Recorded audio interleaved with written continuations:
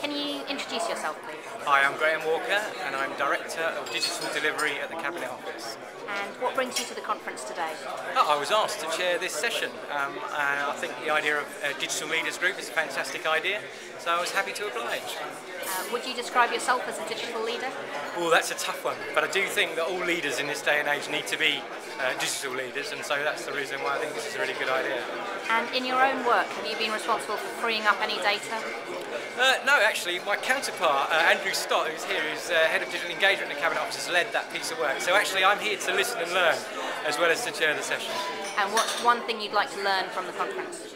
Well, everybody I talk to about transparency says it's a great thing, but, and I want to understand a little bit more about the buts and how we overcome them. Thank you very much.